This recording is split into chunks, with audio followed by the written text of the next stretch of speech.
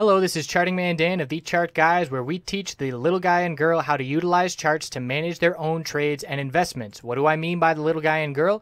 Well, we just had two directives signed halting the implementation of a rule that requires financial advisors to act in the best interests of their client. Let that sink in a little bit. The big wigs on Wall Street can play with your retirement and hard-earned money without your best interests at heart. We currently have hundreds of members taking charge of their financial future, and we would love for you to come check out a free week with no credit card required to see if our services would be beneficial on your path to financial independence as well. What we offer, we have a separate course of over 5 hours in length on when to enter and exit positions. And in terms of what we do daily, we have nightly videos, key levels updated each morning before the bell, 2.5 hours of live daily webcam coverage in the morning and in the afternoon, and over 7 hours of educational videos. All of these links can be found in the description of this video. Come check us out. Thanks for watching. Let's get on to the technical analysis.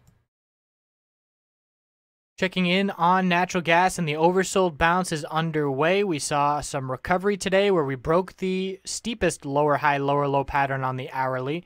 We got all the way up to 264. That's our new resistance level. Let's put a resistance line there to be keeping an eye on. And in terms of support, we consolidated and formed a new base of support before the bulls showed back up. That was down at 2566. So the range I'm watching is 2566 support, 264 resistance, and the bulls are looking to form higher lows and higher highs. So we need to see a break of 264 overnight or heading into tomorrow morning for this oversold bounce to continue. What I'm watching is the 4-hour chart for a bullish MACD cross and for a bounce off of these oversold levels. So here's this 10-period moving average resistance. It has rejected multiple bounce attempts back on February 17th, February 21st, and here again, the high of today rejected, and we're right at that level. It's currently pretty much at 260, and that is currently right where we're trading. So watching to see if we can get over this resistance on the verge of a bullish MACD cross. RSI is coming off of oversold. If we do get this level of support and get a bullish MACD cross, I will be looking for some continuation to the upside. 264 and 2652 are resistances. Get above 2652 and there's some decent upside potential in the short term due to the lack of resistance with that all-out dump. It's a bullish reversal candlestick on the daily time frame. We absolutely must confirm this tomorrow. We have not seen a bullish reversal candlestick with confirmation since back here on February 6th and 7th, and that ended up being a bear flag with movement to the downside, continuation to the downside. So a must for the bulls tomorrow is a break of 264 and a green day, confirming the bullish reversal candlestick that did form today. And again, we'll just be looking for a short-term oversold bounce. We're not looking for any trend changes or anything significant at this point, one step at a time, and that is a short-term oversold bounce with some decent short-term gains. So you guys today form that bullish reversal candlestick, a little bit of an upper wick of profit taking, but it is still a bullish reversal candlestick.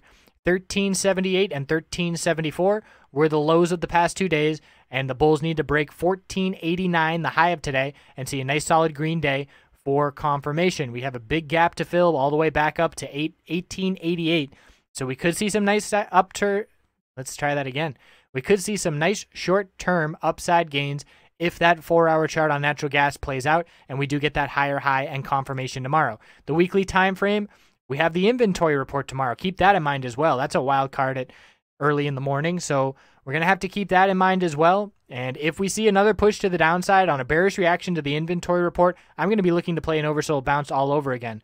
So it's going to depend on what the reaction is, but a bullish reaction, we could easily see some nice upside in natural gas. I would not be surprised to see, if we break 2652, a move up into the 270s on natural gas, that is.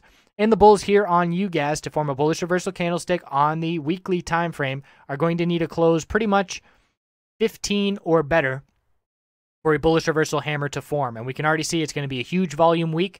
We're 2 trading days in, or make that 3 trading days in, because we did trade natural gas on, well, no, you guys didn't trade on Monday. So 2 trading days, and we already have the highest weekly volume we've seen in over a year. So it is going to be big time volume this week on UGAS, and we're going to be watching for this oversold bounce to continue to play out. And again, if we do break this support that I just highlighted on the hourly chart, if we break that low, that is a big time red flag. If we break 2566, a big red flag for the oversold bounce. So we'll see if it continues to play out. I did make a $1 million bet on YouTube that we would see a 5 to 10% move by next Wednesday from this 2556 low. So I am sweating, and we'll see if I get it. So thanks for watching. We'll check back in tomorrow.